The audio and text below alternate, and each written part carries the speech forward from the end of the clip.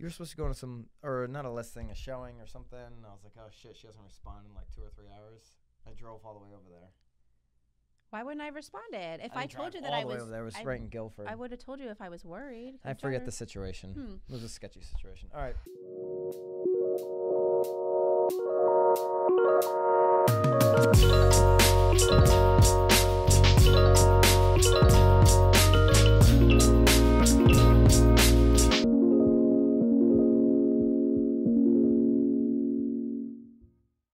This is Byron and Nicole White, and you are tuned in to episode 58 of The Real Word. Good thing you knew.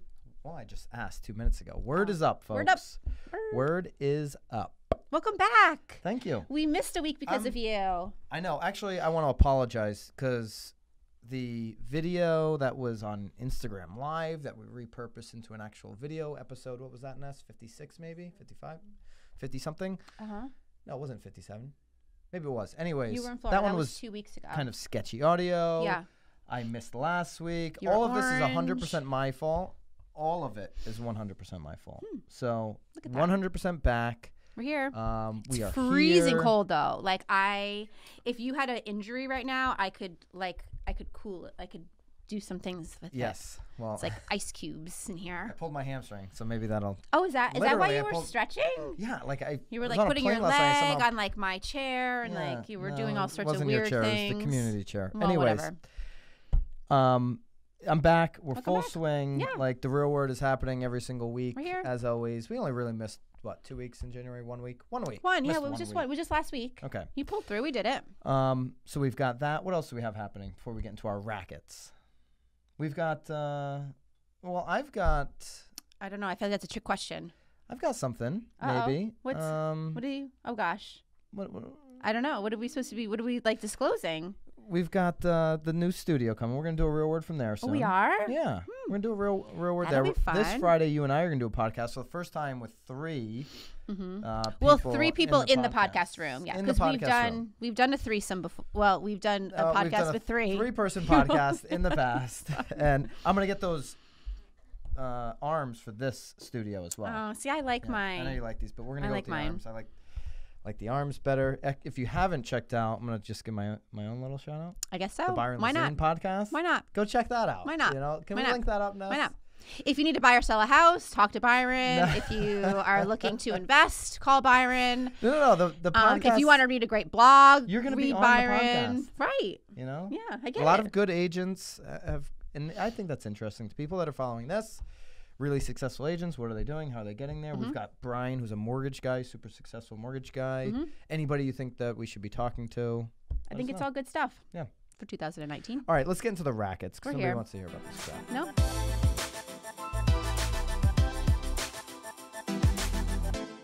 So racket number 1 is technology is never the solution. This is an Inman article. We link up all the articles. We'll link this one up, especially if you're in the YouTube world, wherever you are. YouTube world, you'll definitely find it in the description. Technology Never the Solution by Inman on January 14th. Bernice Ross. And here's a couple interesting stats. Let's start it off right here. Okay. 2018 NAR profile of home buyers and sellers. This is a report from them and their findings to the Harris Insight study. 63% of sellers and 53% of the buyers found their agents through a referral from a friend, neighbor, or relative, or used the agent they worked with before. So there's one, I guess, stat or number that you could say, okay, well, if they're referral based, then technology's not, they're not going through a click funnel. They're not seeing a video and signing up on a form. It's a referral. Right. Furthermore, 75% of sellers and 68% of buyers interviewed only one agent that they hired. So that kind of backs up the first side. Got the referral, interviewed the agent, liked them, felt good about my friend's referral, and we signed the deal and we moved forward. Technology may help an agent or company identify who is going to transact now or make it easier to convert a lead into a client. Nevertheless, it's the agent who gets that first face-to-face interview who normally gets the deal, and obviously getting face-to-face first relationship helps. Right. So it's interesting. So this article obviously is more about getting business, getting a buyer, getting a seller, not necessarily technology as an agent. Well, meaning using technology to get business, yes. Right. Because, I feel like... You're talking about recruiting or systems? No. Or? Systems. Yep. Totally systems. Because, there's, CRMs. Gosh.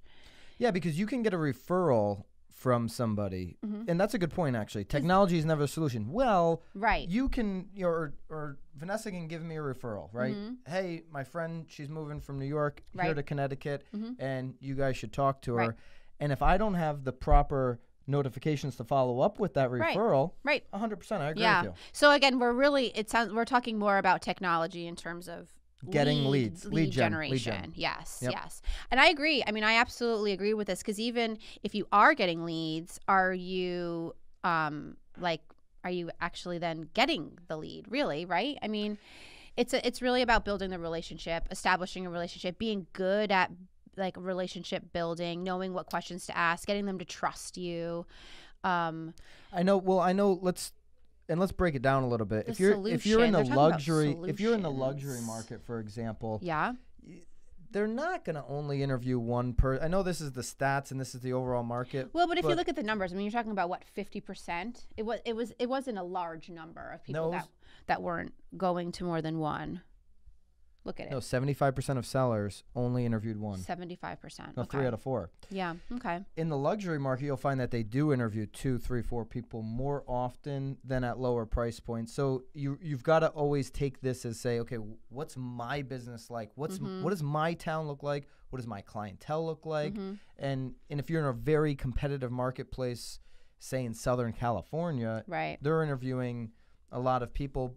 And then also there's certainly going to be a number of sellers that just know people in their neighborhood and that kind of thing. They're just going to give them the job. Just hiring the person that is perceived to be the best. We find that in our marketplace too. There's people that are perceived to be the best. And what I'll say is technology, if you're in a situation where you're going up against other people, right, technology and being able to showcase your systems, how you're going to generate buyer leads through technology could be a difference maker, could be that separator that gets you the deal. Absolutely. And if not on the first appointment, certainly if that listing was an expired listing or a FSBO, 100%, I think that you could certainly show your value with the technology that you have especially if that first agent didn't have it. So it's an interesting topic there. And her punchline is the companies that have made the client experience their prime focus are the ones that have gone the distance for decades, regardless of the technique changes or market shifts.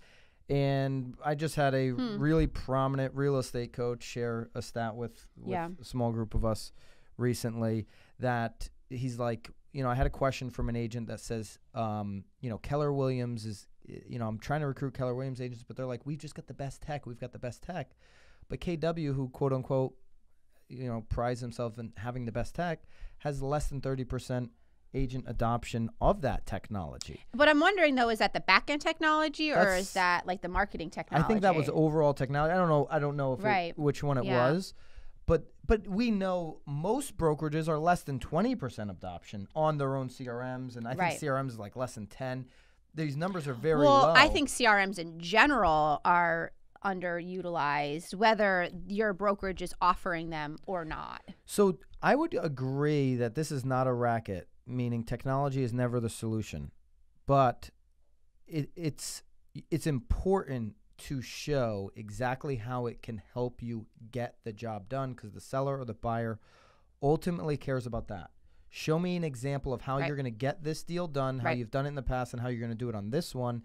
And if technology can aid you in showing exactly how you're going to do it, being clear on what you're going to do to the client, then I think it makes a lot of sense. And you have to, though, too, because they're also on Facebook and wherever they may be, even just reading an article, and they're seeing other homes popping up on their screens while they're doing their online experience, and they're 100% going to want to know how they can get in front of those people, too. So I think it's super important, and I think you have to at least sort of weave it into your discussion, because Because you're going to get asked the question. Oh my God. Well, they want it. They want it. And if you're ignoring it and saying that you don't want to weave it in, it's really all over. So. All right. Racket number 2, how to recruit top talent like the big dogs. And this is part 1. This is part 1. Bernice again. Mm-hmm. So look at you, Bernice. Yeah.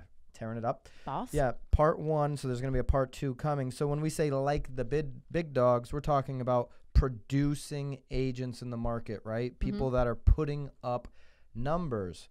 And whether you're a small brokerage or an indie, there's no reason you can't compete with the leading national players, these big brands, when it comes to getting top talent.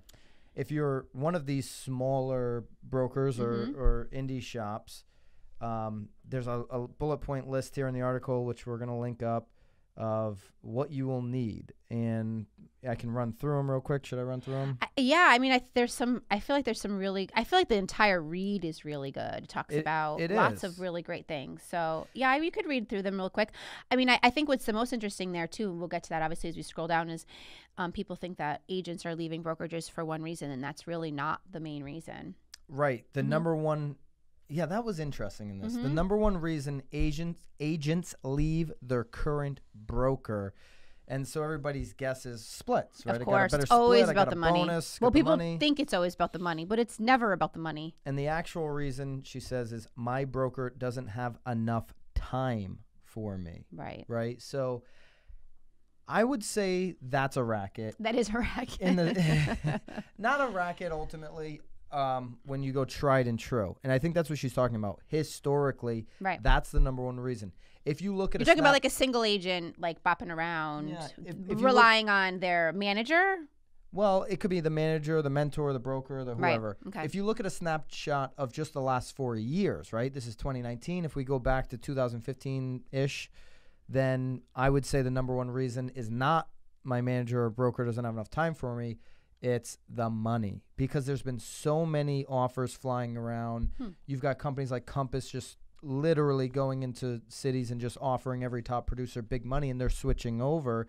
And I if you pulled all of those top agents that switched over from company X over to Compass, I don't think too many of them be like, well, my manager didn't have a lot of time for me. No, I agree. I mean, obviously, as you continue to read down, that was one of many. I mean, they're talking about. They're talking about culture, they're talking about expertise, they're talking about systems in place, training. And this is what you'll need, and going back to the bullet list here, this is what you'll need if you're going to be able to pull one of these top producing agents over to your team or your small brokerage. An understanding of what they really want from their broker. So is that individual, does that team want time, one-on-one time with the broker, the manager, whatever? 2, the profile of real estate sales success. So they want to know that this is a successful place. I can leverage that success. 3, a unique recruiting proposition, a URP that describes your brokerage strengths, culture, and the benefits that you will provide to the agent. 4, the right interview questions, right? That's super important. The interview process and making sure they're even a fit. And then 5, the answer to how joining your firm will provide the solution for the challenges that they face, which is why that interview process is so important. What challenges do you have right now as a producing agent? And then here are the reasons why they actually will leave their current broker. And so it's a family business, the family atmosphere, culture, all those things come into play. What I believe is going to come into play even more over the next 5 years is what she's talking about here, which is broker doesn't have enough time for me. People are going to require over the next 4, 5, 6 years in this business, real estate agents, new agents, agents that are on the come up, whatever. They're going to require more training. They're going to need more information. They're going to need to be with top salespeople in their marketplace that are bringing in leads in a down market, even more so. So they're not going to switch over the next 4 or 5 years over the splits like they have, in my opinion, over the last 4 or 5 years. They're going to go where it's safe, and they're going to go where their broker has their back and isn't blowing a bunch of smoke up their ass. Right. That's happening a lot. Oh, well, and to be honest, though, I don't think much has really changed. I think that we see it we see it every day here too. I mean, I think that a lot of people do still sort of when you're a new agent, you join because of like the split, because you don't really know much else. I see a lot of new agents not even know why they're joining places. Well, they don't even know. Right. So, and I guess maybe split isn't really the right answer, because I feel like when you're a new agent, 99.9% of the time you're getting what you're getting, no matter where you're going. But I think that people... How about when you get the agent that says, oh, I got an offer. You didn't get an offer, dude. You didn't get an offer, okay? Every brokerage in town, you have a license. Every brokerage in town will let you have a seat. Well, they want everybody. Not get an offer. Right, everybody does want you. So, but I think that that's the most interesting thing, is that I think that getting into the business, you get. I think that there's just so many, like, assumptions of the business, and people get into the business assuming it's one way or thinking it's this way, or so when you're entering, and then once you get into it, I think the people that are actually legitimately sort of moving for the reasons that are documented in this article are the ones that are actually really looking to build a business. Like, they're not getting into it because, you know, their kids are off at school and they want to make some extra money, or hey, I'm this great influencer and I could make a bunch of money because I know all these people. Like, it's really like the people that are moving for these reasons are moving because they want to build a business, and they know that where they are is not supporting what they are doing, because they realize now, being in the business, that they sort of hopped in not knowing exactly. So this article is geared towards top talent, people that put up numbers. Yeah, I mean, and that's what is really important, I feel like, in my mind, to look at that, because I think if you're a new agent, maybe you should really sort of see what people are moving for, so that when you're getting into the game, you're not hung up on how much are you going to make, or, you know, you can start looking at what are they going to be offering me, how are they going to be able to support me, what kind of training that they have, because a lot of places say that they have training, and I feel like I made my decision mostly on training, but like I feel like it was like super lackluster, you know. They told me I could train at home, and as beautiful and great as that sounds, like, that's not practical. Like, you can't just watch a video at home, you know. Right. So, but anyway, that's sort of my 2 cents. I think it's a great article. I think that there was tons of information, and part 2 is coming. So yeah, I'm curious to see what they say next. But anyway, that's me. All right, racket number 3, the most expensive home in America just sold. It was New York City, and it sold for $238 million. Is this a racket? Is that sales price a racket? I think it's flipping awesome. I think the best part of the whole article is the gentleman has lots of money. He's actually bought another home in, I believe it was Chicago. He bought it just for when he comes to New York. Yeah, this is just for when I stop into New York. For a place for him to stay. I don't think it's going to be his permanent residence. I don't think that it is. But bravo. I mean, that's 24,000 square feet of penthouse living right across from Central Park. Yep, I'm not a city gal, so that doesn't impress me much. But I would definitely, I would take a visit. I got to see what that money bought. Billionaire and hedge fund manager Ken Griffin just cemented the most expensive real estate purchase in the U.S. 220 Central Park South penthouse is now the most but you could run into expensive Sting. in You could run into America's Sting history. while you're in there, though. That's kind of cool. Dude's worth $10 billion. Yeah, I mean, just for his personal use when he's in New York. No big deal, guys. No big deal. This is 24,000 square feet, 2 floors. I think it was a combo of how many units did you? I didn't see that in there. What the combo was. Earlier this year, he bought 7 floors of a Chicago condo for $58 million. Yeah, that's a better. I feel like that's about 7 floors. I mean, here's something. Do you have like staff? Like, you must have staff on Here's something that's interesting, right? This dude's a hedge fund manager, and he's taking his cash and he's putting it into big luxury purchases of real estate. There's a lot of people that still believe luxury real estate in this country is completely underpriced. If you look at luxury prices in London. Oh my gosh, yeah. So even they were saying even Japan, like there's larger numbers happening in Japan at the end of the article, and then there was another. Yeah, huge numbers in different parts of the country. Hong Kong and France. Right. This is still below listings in Hong Kong and France. New York is still, even though it's so expensive, it's still on a luxury level underpriced in some people's minds. So maybe he's like, just like, dude, this is a great buy, where I think it's not going to work out so well for him in the short term. You're talking about 24,000 square feet that he is now customizing furniture for.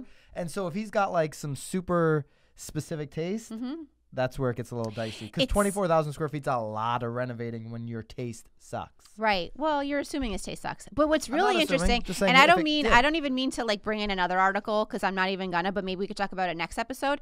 Because there was an article actually, I think that it was in Inman or Realtor, because I don't remember. They were talking about the actual the people that are making multiple moves in shorter periods of time are actually making more money than like long term. So it might be a little piggyback onto Multiple that one. moves in shorter periods, multiple buy and sell. Yeah.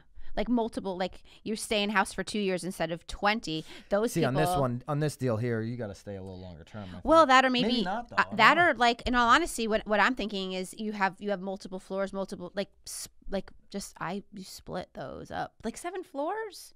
That's Are in all- Chicago. Like but like are they 7 floors currently, or did he buy 7 floors and he's putting them together? Because if there's 7 He's got floors, an elevator.